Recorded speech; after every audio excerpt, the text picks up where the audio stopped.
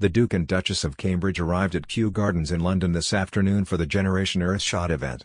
Kate and William have shown at recent outings, and while Harry and Meghan's new sustainable investing venture was met with enthusiasm from Sussex fans, they did not cement the project with a public appearance.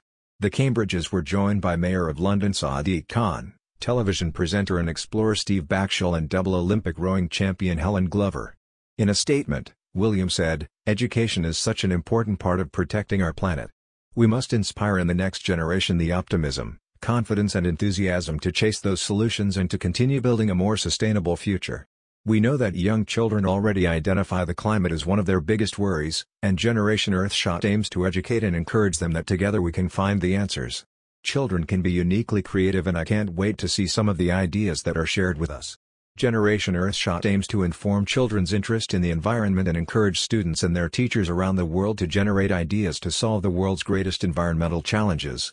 Mr. Khan said, "It's been great to work with the bright young leaders of our future today to develop ideas on how to address the climate and environmental crisis.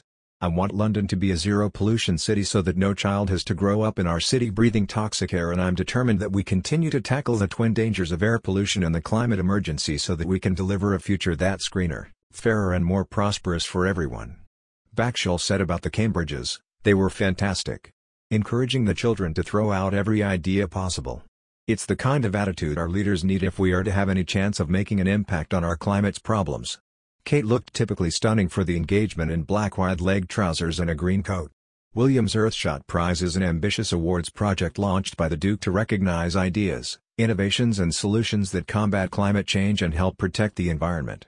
Winners in 5 categories will be named during an awards ceremony on Sunday, and each will receive £1 million to develop their projects.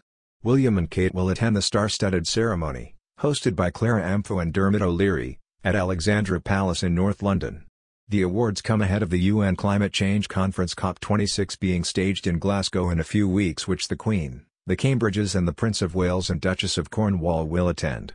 As future King of England, Prince William, in particular, has borne the brunt of the increased workload, royal experts have said.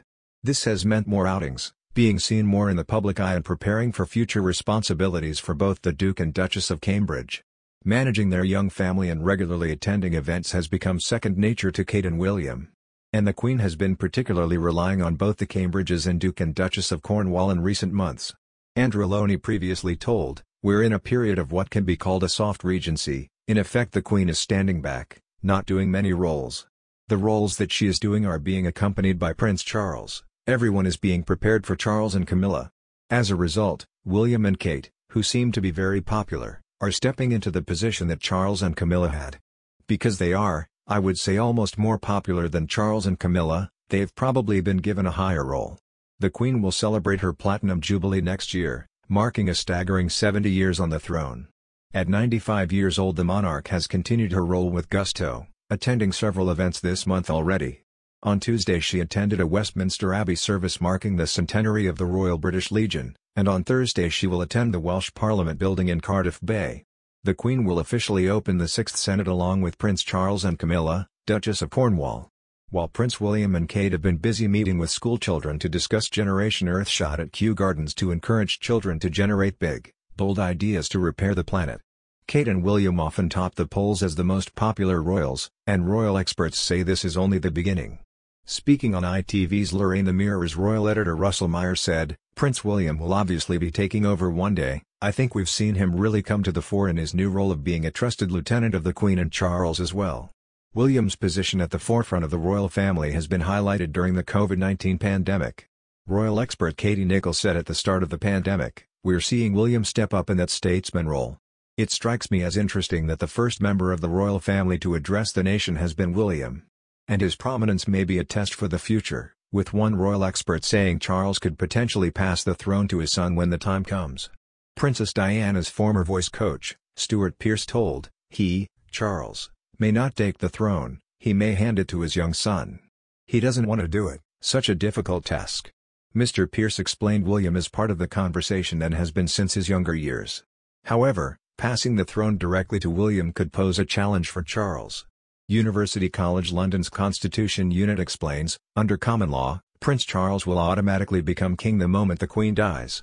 Prince William could only become king if Prince Charles chose to abdicate. That would require legislation, as happened with the Declaration of Abdication Act 1936. The line of succession is regulated by Parliament, as in the Act of Succession 1700, and the Succession to the Crown Act 2013. It can be changed only by Parliament and cannot be unilaterally altered by the monarch of the day.